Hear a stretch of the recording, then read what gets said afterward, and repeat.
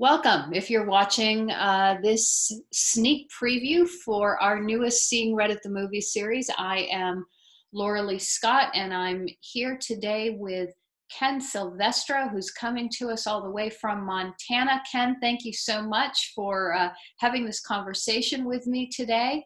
And we just want to give you a little bit of a sneak peek behind the curtains into what Ken is going to be talking about and sharing about relative to the film he's selected for this series, which is the 2014 film Georgia O'Keeffe.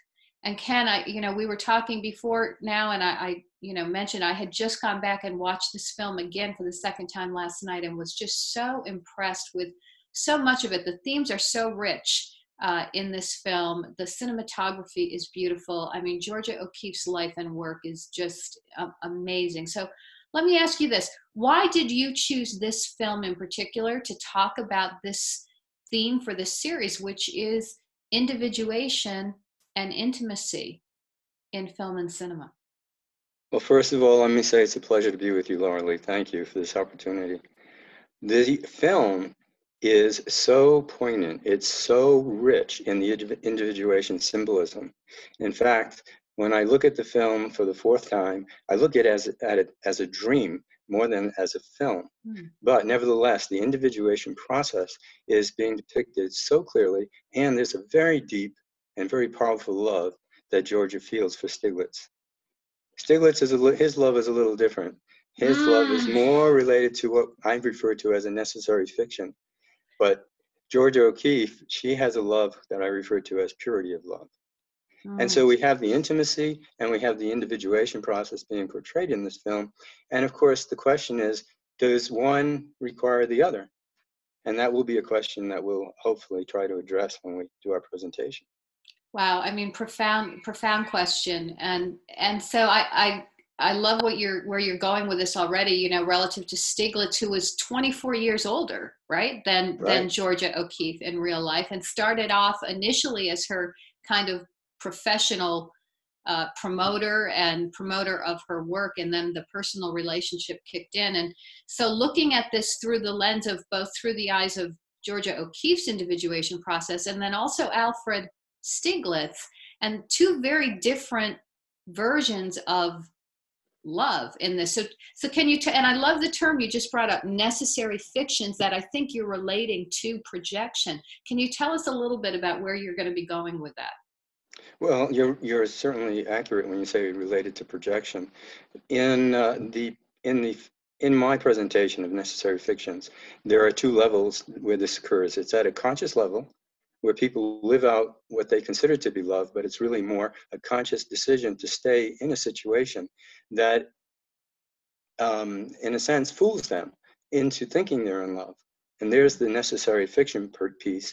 And the second level is the personal unconscious, where complexes become very active in projections and in the dynamics between the two individuals. And again, the necessary fiction is the dynamic of the complexes that's being played out.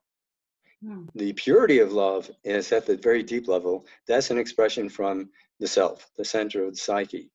And when somebody can relate to that center and express and feel and experience love from that center, that's the purity. We hear about this purity from many mystics over the years, and many people who connect to the divine or God or goddess or whatever, and however they describe it. Fascinating. I can't wait for you to really take us on a deep dive into that. And let me ask you one final little kind of, I'm just going to throw this out here. So when we're looking at this relationship between O'Keeffe and Stiglitz, and we see clearly, really the film shows us, I think the film does a great job of kind of giving you insight into each of them, right? I mean, it's focused on Georgia O'Keeffe, but you're also getting, I think, an insight into Stiglitz and his issues as a aging man who's still in some ways really struggling to find himself and establish himself and his work. I mean, does narcissism come into this film in any way, and in that necessary projections, do you think, or no? Oh no, absolutely. Stiglitz has a narcissistic element that is portrayed throughout the movie. He is very, as you said a few minutes ago, in helping Georgia move her world. But his narcissism is a motivation for doing that. Mm. He sees, in fact, he says to her at one time, I made you. He says, you didn't make me. And his narcissism says, I made you and I put you in the world. And of course, he put her in the world, but he didn't make her. She's already in her own process and very creative. And that's the piece that's so different. But yes, to answer your question, Stiglitz has a narcissistic element. He's living a necessary fiction for his narcissism. Yeah. Wow. Fascinating. Ken, thank you so much. So for those of you who are listening, get on board with this Seeing Red at the Movies series. You can find us at www.thesophiacenter.com, or you can email us and we'd be happy to get you signed up and registered. Ken will be presenting on the film Georgia O'Keeffe on, let's see, Wednesday, February 9th. We start at 8 p.m. Eastern Standard Time. So there's still time to register for the series. Ken, thank you so much, and I look forward to being a part of just sitting back and grabbing a bucket of popcorn and listening as you take us through this film and this life. So thank you very much. Thank you so much, Loralee.